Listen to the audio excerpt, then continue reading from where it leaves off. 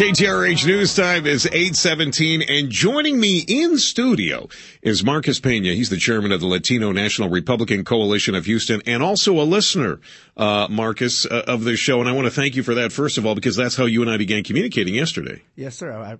I listen to you often every morning when I'm on my way to work, and I have enjoyed the show. Thank you so much. Well, I certainly want to start by saying how much Lois and I appreciate that. Now, the reason that you emailed me is that we had Luis Vera on from LULAC yesterday, and he was suggesting that there may be some Hispanics that will, in the Republican primary, cross over to the dark side. For them, for you and I, they're coming into the light. But they would be crossing over to vote against Rick Perry. Because they believe that Rick Perry is the one candidate that will hurt them the most when it comes to immigration and issues that are important to Latinos. You disagree with that, right? Yes, sir, I do.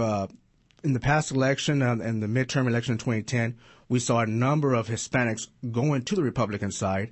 In fact, in our state house, we have 5 prominent Republican leaders that are Hispanic, and we are seeing a movement of the Hispanics voting Republican. They're finally voting their values, which is, pro-abortion, pro-life.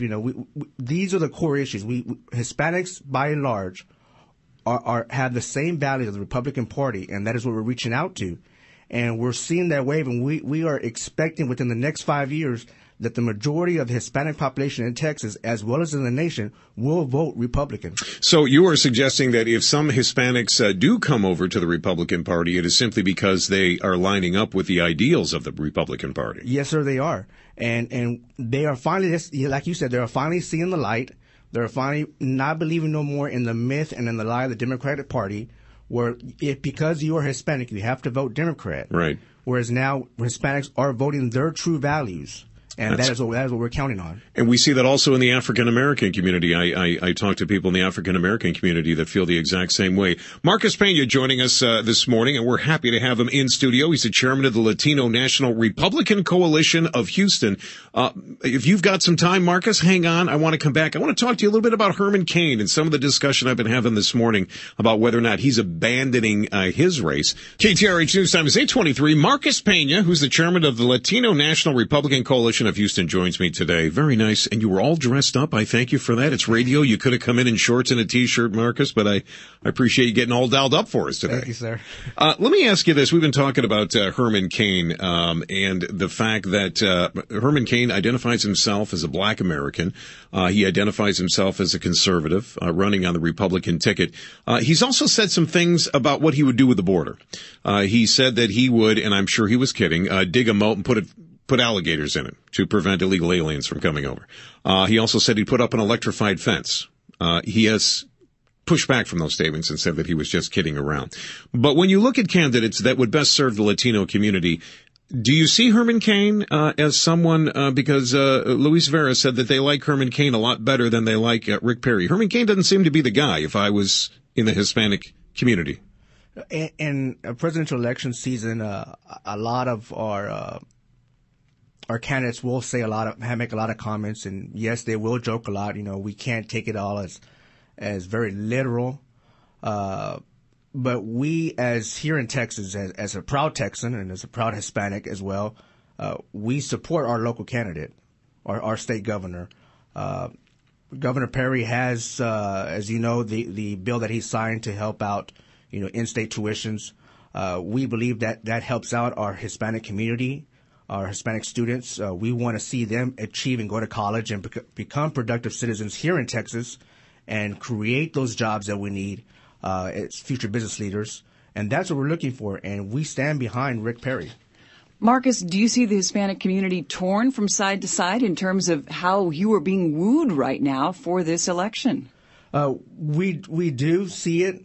But, as a faithful Republican and as a proud Hispanic, we are shifting now from the Democratic Party because they have lied to us for so many years, as well as Obama promising, tons of stuff for the Hispanic community and have not delivered.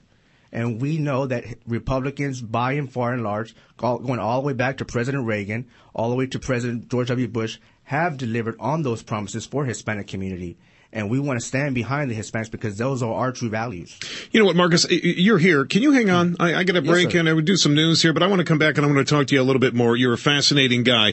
Marcus Pena is joining us. He's the chairman of the Latino National Republican Coalition of Houston. We're going to get back to him in a moment. KTRH News Time is 8:37, and I'm very pleased that Marcus Pena, who is the chairman of the Latino National Republican Coalition of Houston, is a huge fan of the show.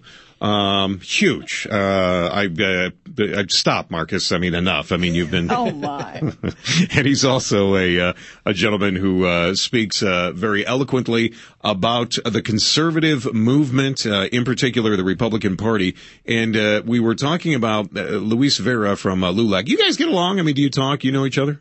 I don't know him personally. Know of him. Our state chairman has worked with LULAC, and we have found our differences with LULAC. As part of the Latino National Republican Coalition, we want to see our Hispanic population achieve the goals that we know we can achieve. One thing about our Hispanic community is that we're very hardworking.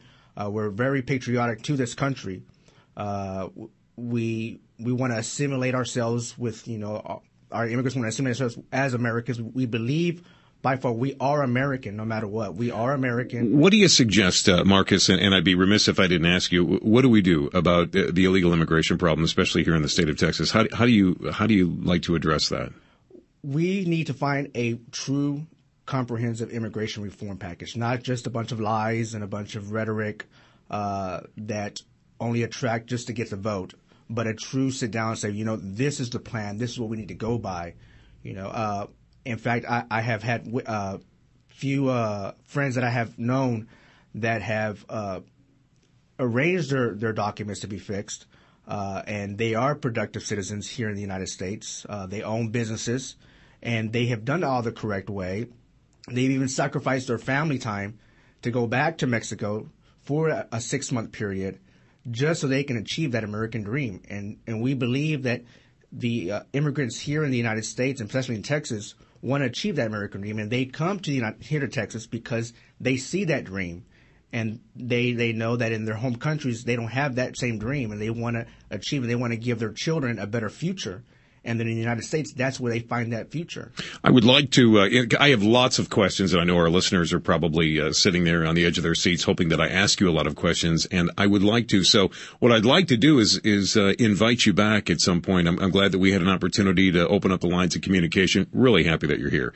And in the future, as we move forward into this election cycle, let's you and I keep those lines of communication open, invite you back, and let's talk about these issues as they come up. And in fact, this Thursday, we're going to be hosting a Hispanic community event in Patrick Henry Middle School, where our Hispanic community can engage our Republican leaders. We're going to have Juan Hernandez there, as well as several other state representatives, that we can engage our Republican leaders. Very good. Thank you very much. Marcus Pena, chairman of the Latino National Republican Coalition of Houston.